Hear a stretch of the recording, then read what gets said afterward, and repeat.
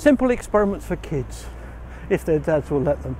Simple experiments for dads, and wonderful experiments when you've lost your car in a car park and can't find it.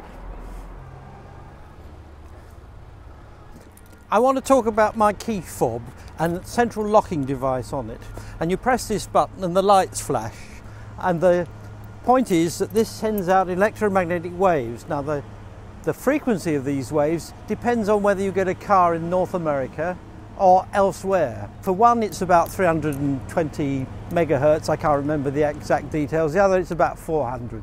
And 300 megahertz means that the wavelength of these electromagnetic waves is about 1 meter. It's about so big.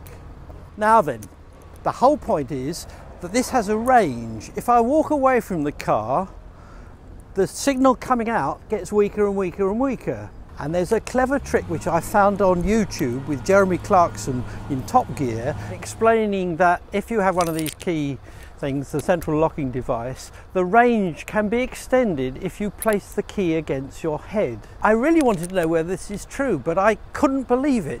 So what I want to do today is to explain how it works, but first I must show you that it works. 1, 2, 3, 4, 5, 6. That's 20 paces. If I use this, you see, even with my arm extended, I can get the lights to turn on. I'll now go another 15 paces this way and show you that the lights won't go on unless I put this against my head. So here we go, 1, 2, 3, 4, 15.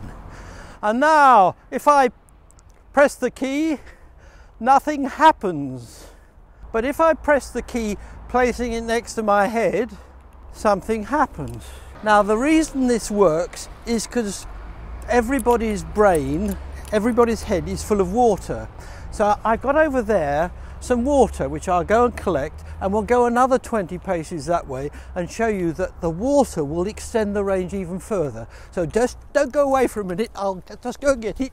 You think this is going to be entertaining enough? 1, 2, 3, 4, 5. Even when I get here, the lights will flash. Ah, I must get away from the water. We're just about at the limit of the range of using your brain. It doesn't work. Now then, I can't hold it. Let's put it way up there. I'm pressing now. There we go. When the electromagnetic waves goes into the water, all the water molecules see more or less the same electric field sloshing through it. The electric field moves the positive charges, that is the protons or the hydrogen ions, one way, and the oxygen ions the other. So in effect what you've got is two protons being pushed upwards and then pulled downwards and pulled upwards and downwards because of this oscillating electric field. That means that they're behaving rather like a radio aerial. The electrons are going up and down, radiating energy.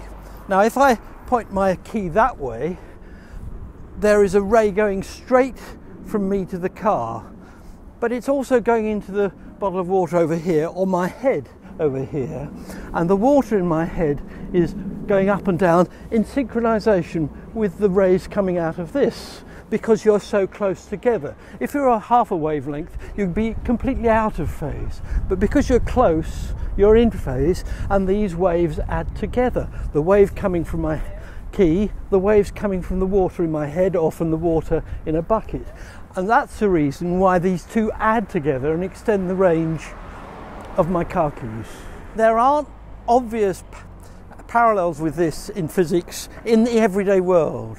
This seems to be one of the few that everybody can play around with because they have these lovely keys, central locking devices for their cars. So you can do experiments at home. I didn't believe it, and the only way of finding out whether something is true is to do the damned experiment. Do the damned experiment. Find out what is reality. Disprove your prejudices. Okay.